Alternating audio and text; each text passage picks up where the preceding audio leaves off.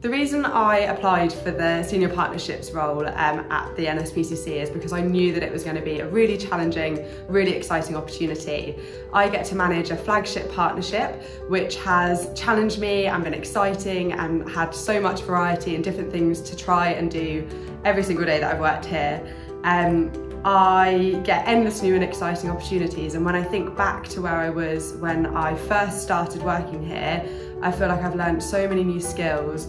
I've had loads of experiences that have really stretched me and challenged me, and I've grown in confidence massively since I started a few years ago.